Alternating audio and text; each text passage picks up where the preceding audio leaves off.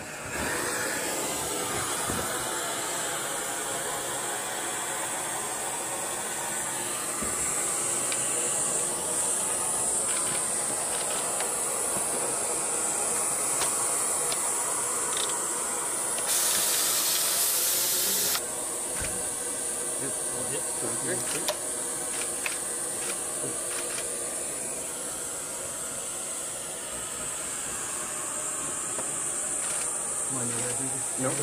Good. Inside.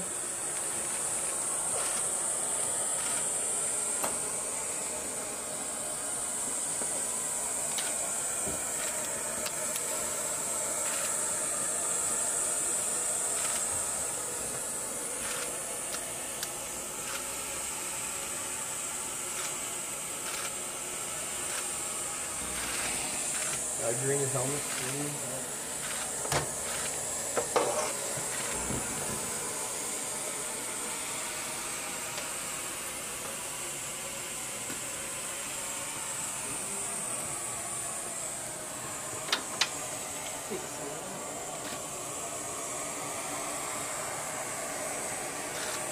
Yes, sir. Can you hear me? Awesome. Get the line clear as well. Facing and camera good. All right, sir. When you're ready, deep breath and hold.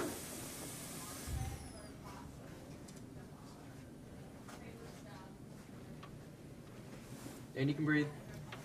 1.0 less than 6. 115. Going down.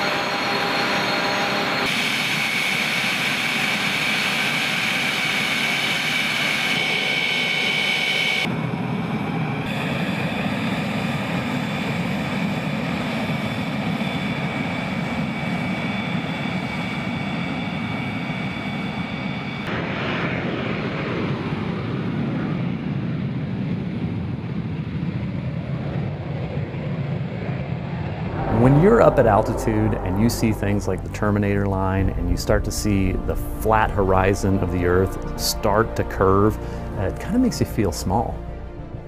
Where you realize you're just a really tiny piece of this big thing that's going on that I can't even really perceive. You can't grasp the entirety of it, but you see night physically taking over the daytime because this big black line is moving forward over it.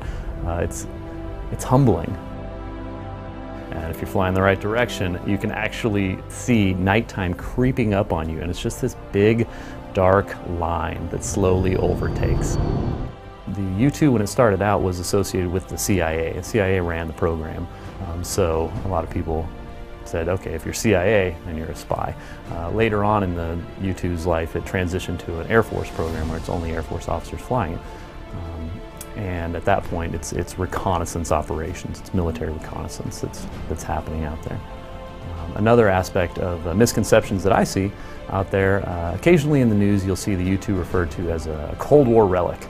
And that always makes people who are around the U-2 community sort of giggle, because you know that the people making those statements aren't fully informed. If you go out on the flight line, you can see what the U-2 is doing. It's a different airplane. It's bigger, it's more powerful, it's got modern, up-to-date sensors that do amazing things. You couldn't really construe that with a Cold War relic.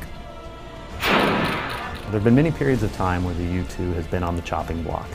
And people said it's been around for a long time, it's now time for it to make a graceful exit. And each time, commanders out in the field hedge. They go, no, I don't think we're quite ready to get rid of this yet. It's still providing us with some awesome intelligence gathering, and we really think that we should keep it around for a while. And time after time, the U-2 sticks around. So that's got to tell you something about what it's providing for combatant commanders out there.